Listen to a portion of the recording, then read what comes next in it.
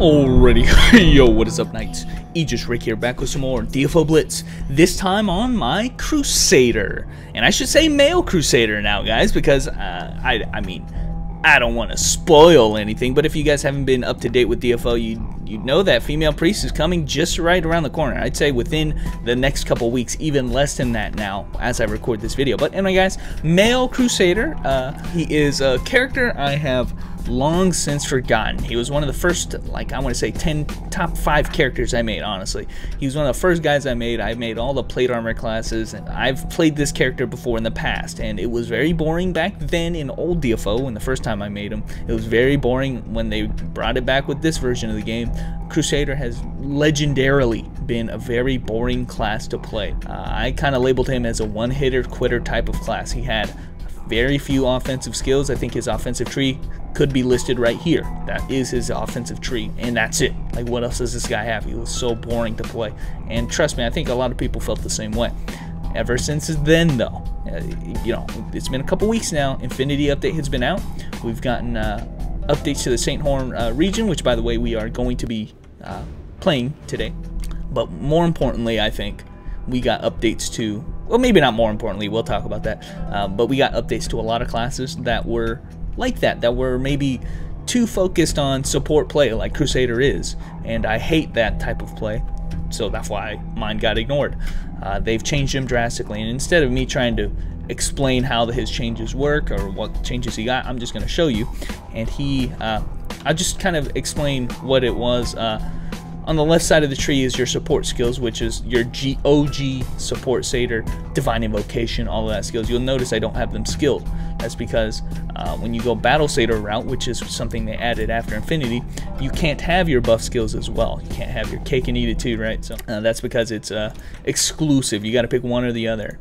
We're going to be jumping here into Norafera, and I forgot I wanted to show off the infinite difficulty. We'll show that after this run, but guys, this right here is the main reason why BATTLESADER got changed. It's the mace buff, which if you have this active, you can no longer cast any buffs. I'm talking strike, wisdom, blessing, divine invocation, nothing.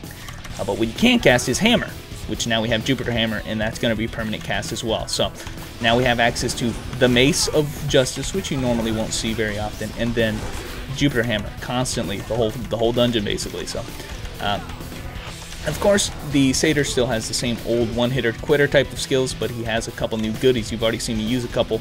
This one is a really cool one, charge crash, basically. But I think the theme is still going to be the same. I'm going to hit him with a backswing on this. Oh, never mind. Theme is still the same. He still has a lot of one-hitter quitter type of skills. Like that one right there is the flash. What is this called again? Divine Flash. You can use it offensively still, but you lose it off the DI, which is kind of sad. But that skill right there, right, is going to be a staple skill now. They kind of added that. It's called Haptism. It's like a big AoE grouping type skill, except it does a ton of damage too, and a really low cooldown, which is nice. Satyr desperately needed that, so glad he got it. Here's a Doom Javelin. Really cool. And you'll notice that his second and first awakening are slightly different from the support counterpart. Now he always does the instant attack.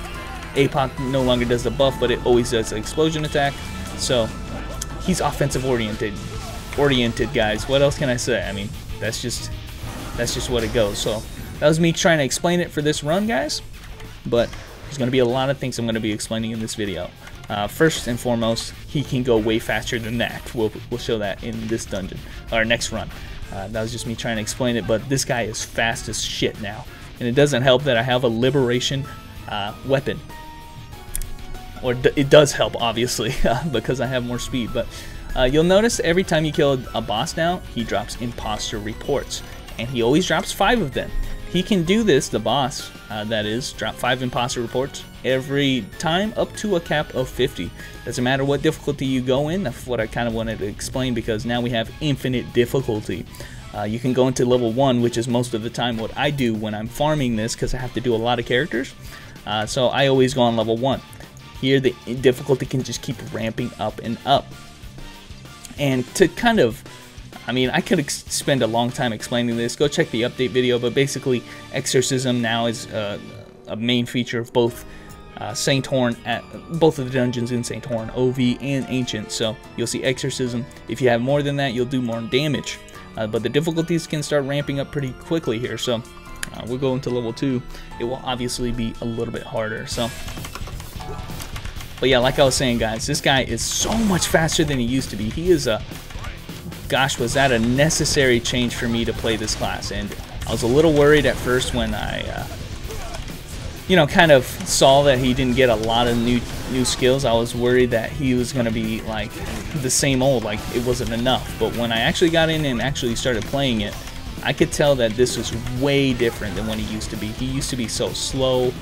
He used to have a problem with killing trash mob, which I think is still an issue for him, but not as big an issue. His basic attack string now is just a monster with the Jupiter hammer and the speed that you get from the mace, stuff like that, guys. So really low cooldown skill in the haptism, which tons of damage. It was just such a good change. And then the charge crash is also high damage right there. So no, probably didn't look at right there, but we did receive, I think, a slight nerf on the deflection wall. You generally always level that to max now. Doesn't seem to be doing nearly as much as it used to, but hey, I would take that hit on the... Oh, can we stun him? Can we stun him? He ran right back into it like an idiot. Yeah, we can stun him. Yeah, we took a little bit of a hit on the deflection wall. Now it doesn't do nearly as much damage, but it's not a primary skill anymore, which I think is a good thing. That's actually a good thing. So there we beat level 2, and again, Deluzy drops 5 imposter reports. And again, the cap of him doing that as like a raw drop is 50. So 10 runs of Ancient Dungeons, and guys, we will have gotten the cap of how many we can pick up daily in that method. Now, the main reason why Ancients have been changed drastically and for the better is that we have daily rewards now in the daily challenge. Before they used to be awful, now they're god tier. If you go scroll down to the Ancient region, you'll notice you'll have the same dailies every day. What it is clear any Ancient Dungeon twice and you'll receive that quest material. You'll get 70 of that quest material just straight up, and also 2 appeasing stones. So 2 Ancient Dungeons a day, the same one. You get the quest material and the appeasing stones so that you can purchase Requiem weapons here. You can already see that I am well... the price of it has gone down massively. It used to be 100 something. No, 100 of these. It used to be 100 to get this. Now it's 30. And that's the Requiem, guaranteed. And then the Liberation actually costs less to do as well because of it. So it's a huge daily. I've been doing it on a ton of characters. It makes farming Ancients way easier because we can go into level 1 if we want, if we're struggling. And we can get our legendary quest legendaries much faster, because look at how many I've already gotten. In those 2 runs, guys, I've already gotten 80 because I got 10 from that those 2 runs and then 70 from the daily. So I get 80 every day from doing that twice. So those are the biggest changes. By the way, we haven't gone over my gear right now. I had a full Halidom set before I started doing this. It's all I needed. I had a Gracia weapon, which definitely helped in the early stages, but then I crafted a Liberation Scythe, I think on another character, swapped it to this character, and you can already see I have a couple inferior grade, I gotta use a Kaleido on this, Gracia pieces already. And that's the nice thing about this. When you're getting 80 a day, you're just gonna start slowly but surely racking that up as we go into level 3 now. Racking that up to just be stronger as you go into these dungeons more. Not only will you be, the gear itself will be stronger, but you'll get more exorcism for the same gear, which is obviously why you would do more damage. So we try to kill these guys before they group up, which we were able to do again. You can see though, guys, the difficulties are no joke. I just want to point that out, that it's a shame that I already did the DFO Blitz on my knight, because my knight's really the only one right now who can go to the absurd levels of difficulty when it comes to the Ancient Dungeons. I think she made it to like level 15 before it started getting really challenging. So, but this guy, he's not gonna make it that high. I mean, he's gotten much stronger, guys, but I don't think he's on that level yet where he can just do level 15 Ancients. Come on, my knight has a, and we just missed that move. This guy resurrected the other one. I gotta worry about both of them again. Okay. Cool. Yeah, you can see it's taking me a little, maybe a little bit more than 1 hit just to kill these guys now. Hammer's still good though. Can he res them? No, man. Haptism? Nice. Really like Haptism. getting to use our lightning here. But yeah, it's nice how much attention to detail they put into the Crusader. I feel like they you know, really wanted to focus on the offensive side of things when it comes to this class. They wanted to ensure that, okay, you know what, he's not going to get the best of both worlds. He's not a support character. He's entirely revolved around being selfish and buffing his own, you know, having his own damage up and doing his own damage, which I will tell you right now, I already know some very, even before the patch, where the BATTLESADER was an actual thing. Now that is, before the patch, I knew some very, very strong Saders, and after the patch, they've become gods, just straight up one-shotting, you know, doing raids by themselves. No buff Sader required, you know. You don't even need a buff Sader. Just go in there as your BATTLESADER and you're pure deeps. So it's possible now, where before I feel like you had to struggle. You had to hit the highest echelons of gear before you could even think about doing that. And now it's a reality. You can just straight up, you don't even need a Sader. You're primary deeps at that point when you do that. So, which is awesome. I think that every class should have that capacity.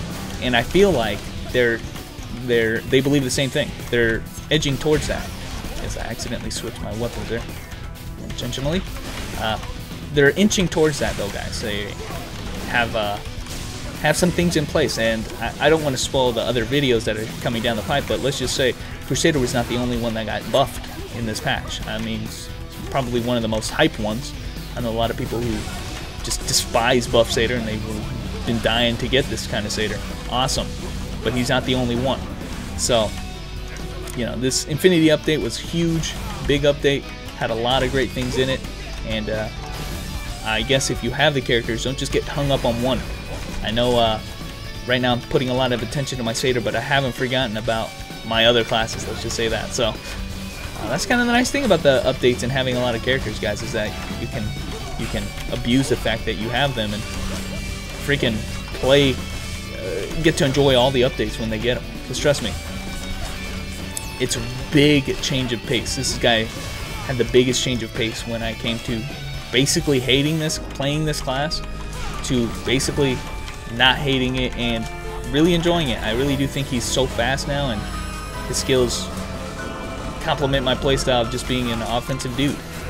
And he can do that now. And he's tanky enough to do that now. He can even use the Guardian Bubble. And, you know, that's something I couldn't say before, and I wish I could. Now I can. So, anyway, guys, we're in level 4, and it's already starting to get a little struggling right now. It's fine, though. I'm just kind of infinite comboing Delizzy here. He doesn't know what to do. He didn't know what to do, man. Hit him with another explosion? Aw, man. You notice that is one of the smaller things that has changed. Deflection wall is no longer a skill. Actually, the EX version of deflection wall is no longer an actual skill. It's more of a passive that was added onto the normal deflection wall. Same thing with the flash sphere, by the way. You no longer have two versions of the same skill. You have one skill with a passive, optional passive. So, in that sense, they actually reduced the number of skills. You know, they took away a couple skills and instead combined them into one. Kind of like how they did with the Nen guard on the female Nen. You used to have 2 Nen guards. Now you have only 1 that's really good. Same thing. You have deflection wall, only that, which has a passive to give you 2 deflection walls. Pressure walls, that was. And same thing with the flash shrapnel. So, just throwing that out there. Doesn't matter, honestly. You have way other skills like Haptism and the Charge Crash that are way worth the, I guess, supposed nerf. But anyway, guys, thanks for watching. There was a little bit of new Crusader action. More, I should just say BATTLESADER action, because he is so much more distinct and fun, I should say, than the support version. And that's what I'm going to put in this video. I'm not even going to play the support version. Just know that BATTLESADER is alive and well, and I'm happy about it. But anyway, guys, thanks for watching, and I will catch you nights later.